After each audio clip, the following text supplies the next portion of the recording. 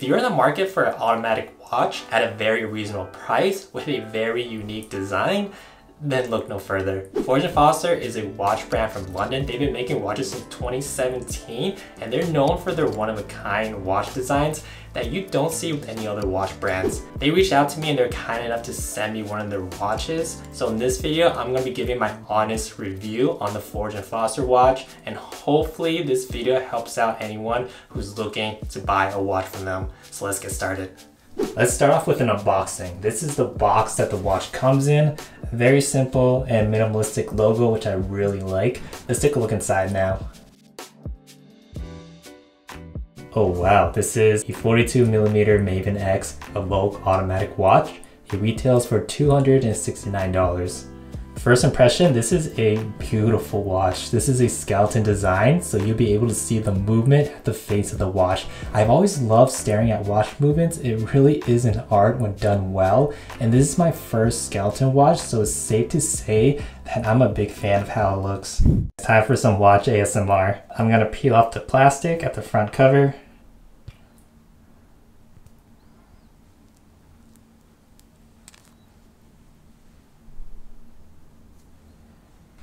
And on the back as well.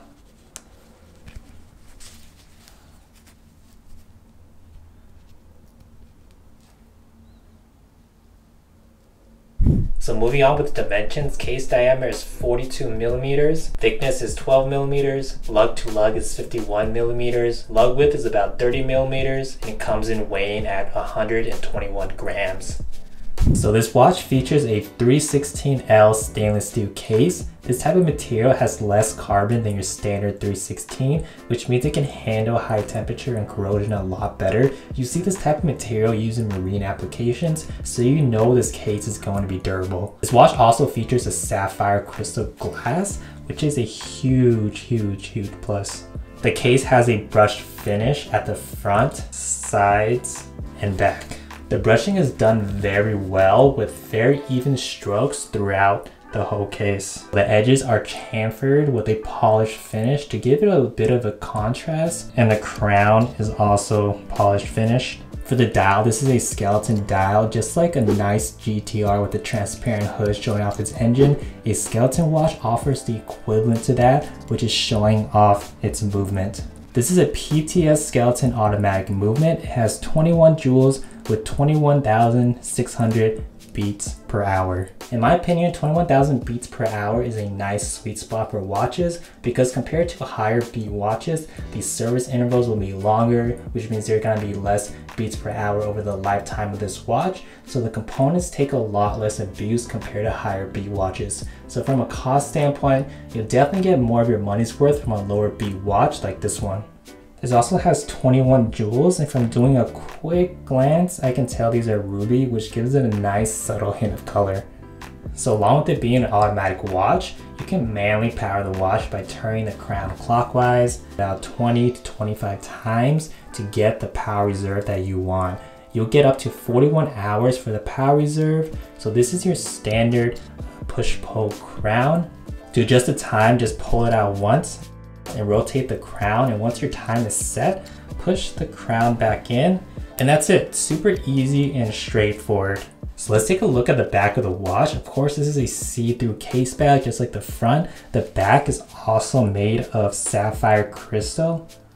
So the engraving on the case back says 21 joules, automatic movement. It's rated for 5 atmospheric pressure, so you can wash dishes or water your grass with this, but I wouldn't recommend swimming or even showering with this on. You see a nice black rotor to match the overall color scheme of the watch. Far too often you see watch brands like Invicta throw in a lime green rotor just for the hell of it, but any crazy colors, especially for a watch with such a bold design like this, it'll most likely look too overwhelming. So Forge & Foster did a great job keeping the color scheme not only simple, but classy. So moving on to a strap, this comes with an FKM rubber strap, which is very strong and also very supple, so easily conform to the shape of your wrist. I have to admit, it is very comfortable, even more comfortable than your standard leather straps. One thing to point out is that it does not have quick release, so if you want to replace the straps, you need to undo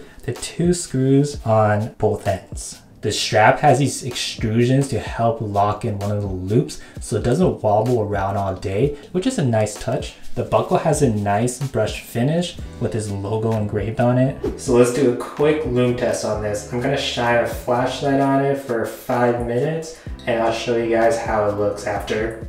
So this is how it looks after 5 minutes of shining a flashlight on it. Doesn't look bad at all. You notice that the minute and hour hand shines the brightest compared to the hour indicators. First impression, I noticed there wasn't lume on the second hand, but it's not bad at all. The hours and minute hand shines the brightest, so that's what really matters the most.